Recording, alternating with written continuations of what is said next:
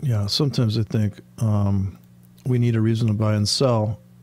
So that's why God invented indicators, right, or people. And RSI 3-period, which I've looked at extensively, and I must say that 3-period is the only way to trade RSI. I'm just saying, because you can really get in at deep discount prices. If you look at the 3-period RSI, and here I've set the indicator so that when you're in 3-period territory, you kind of want to get the levels at like, say, 10 and 20 and 90 and 80, because you really want to get the extreme entry, whether buy or sell. And you just have to kind of do a little time frame overlay here. If you're going to get in on the extremes, so you're going to buy anything below 20, and certainly going to buy at 10 really hard. Of course, this is on the 1-hour chart. So if you look at your, come to the platform here, and you'll see the RSI is down here, you're buying. Just simple with a stop. And it's pretty ruckus down here, but it's kind of a scalp, you know. This is like, this is 10 pips here, so these are kind of like looking to make 10, 20, 30 pips. Anything, so every time RSI is down here, these are definitely buy. Now here you would say, yeah, I bought, but look, it crushed down. Yeah, that's why I think you trade with stops. But then another thing, look at the divergence entries. So here's a 2-period divergence. In other words, this only took 3 hours for this divergence. And if you trade the RSI as if it is price in the sense of structure, then a top and bottom, top becoming a bottom in RSI, like it did here, this top becomes a bottom, you're going to buy here, right? Because you got a perfect top bottom in momentum. And you're in an uptrend. Of course, this is the rollover. So the nice thing about RSI, it gives you an entry edge to get in before most people. And when this came back to this top bottom, you had a top bottom in price here. And this flat spot became the bottom. So this double confirmation. When the market came back to here, that was a scalp. It was also a great place to re-enter. Of course, in live trading, the RSI would be flirting down here again. So if you want to try to nail it as it's coming in, and you're certainly taking profits up in here. Not to say you would sell hard into there, but you could sell for a little bit. The problem is that when the market goes overbought, this would be the only flaw in the buy-sell. That's why you're going to run a 15 to 10 to 20 pip stops on all these trades. You could also trade the reversal. So when the market is what you consider to be overbought, say you sold, yeah, let's see, looking for a bad trade here.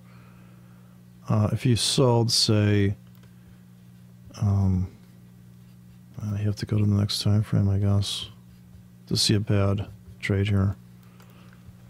The RSI is typically a range trader's dream. So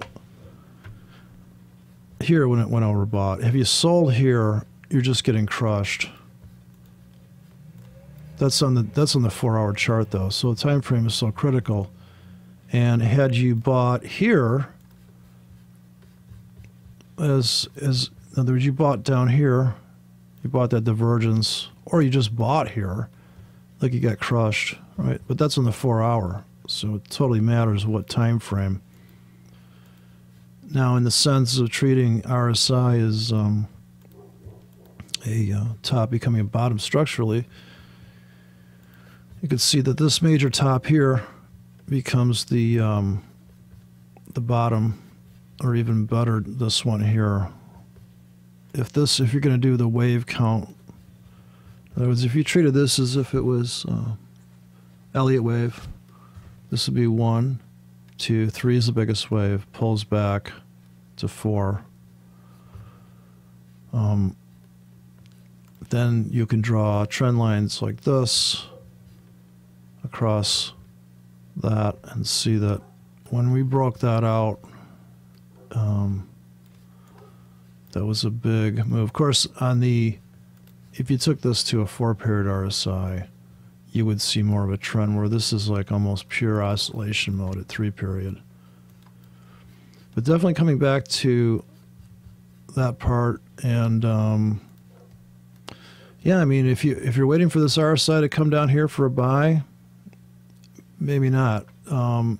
May have to just wait for it to come back to the 50 level, which it didn't put in here. But if you look at fair value being on RSI being 50, be about right there. So you got a nice double bottom here at the 50, which was a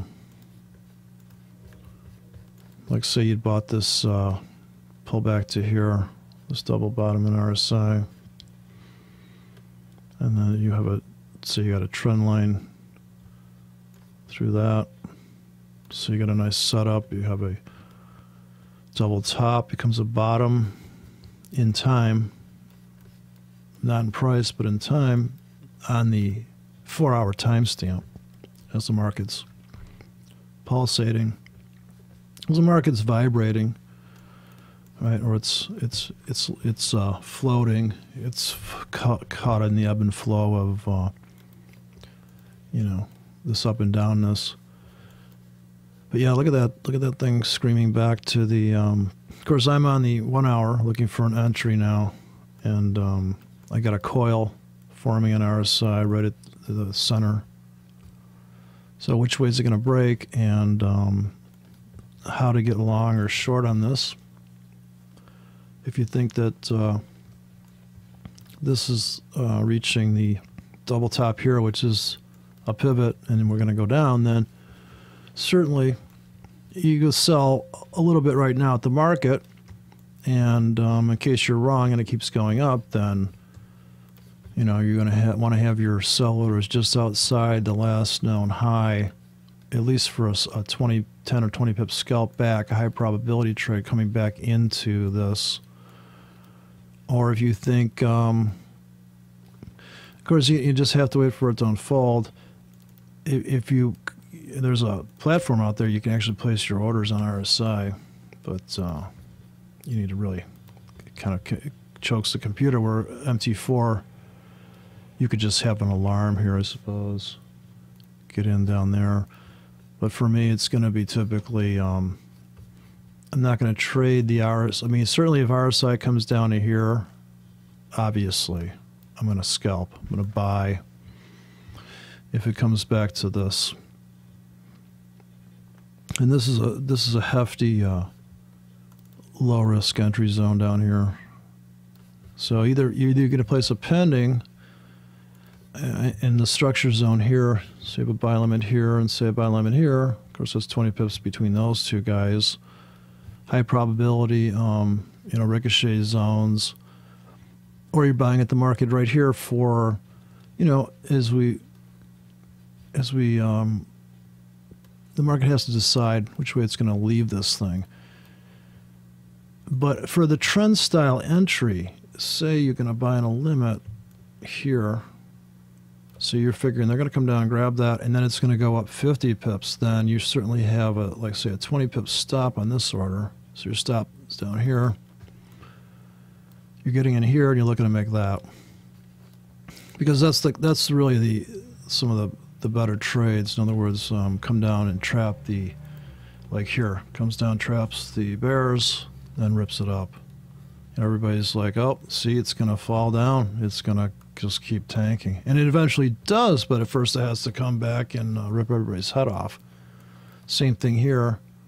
when you got the divergence here, you had this line drawn. You knew that this bottom exists. You knew that this was a right price here at 108.70, just based on prior, and this would be like if you did market profile and you compressed all this data, and all market profile does is take this chart and turn it 90 degrees horizontally, so you're looking down it. You're looking at all the popular prices. You're looking at the unpopular prices, which is way down here.